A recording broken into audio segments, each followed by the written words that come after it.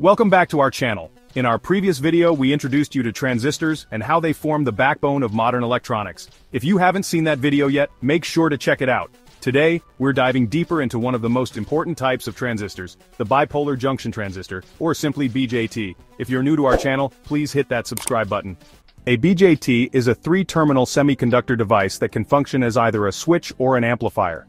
The term bipolar refers to the use of both electrons and holes in its operation.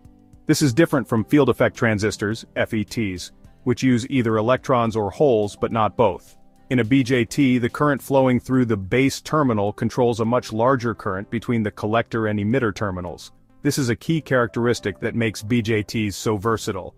There are two main types of BJTs, the NPN transistor and the PNP transistor. In an NPN transistor, electrons are the majority carriers.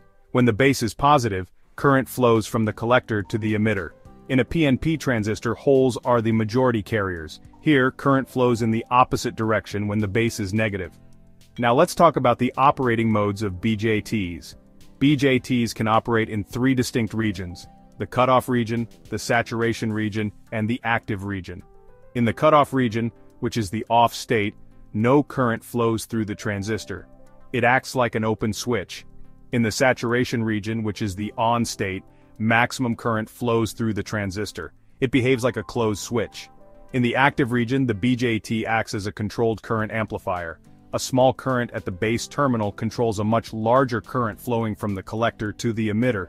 This makes the active region ideal for analog circuits such as amplifiers for audio, radio signals, and instrumentation. Understanding the current relationships in a BJT is crucial. The most important equation for understanding BJT behavior is IC equal beta times IB here. Beta is the current gain, which typically ranges from 20 to 1000. The emitter current, IE, is simply the sum of the collector and base currents.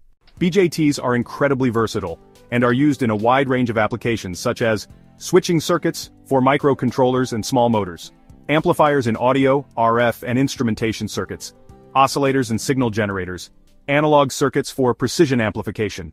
So why choose a BJT? Well, they offer high current gain, fast switching speeds, and better performance in analog circuits. But they also come with some drawbacks. They require continuous base current. They have lower input impedance compared to MOSFETs, and they're more prone to thermal issues in high-power applications. Popular BJT transistors. Narration: some popular BJTs you might encounter include 2N2222 NPN for general-purpose applications, 2N2907 PNP as its complement, TIP31 and TIP32 for medium-power applications, and BD139/BD140, often used in power amplifiers. For those interested in more advanced topics, BJTs can form Darlington pairs for higher gain, and you must be careful of thermal runaway, especially in high-power designs. And that wraps up our deep dive into BJTs.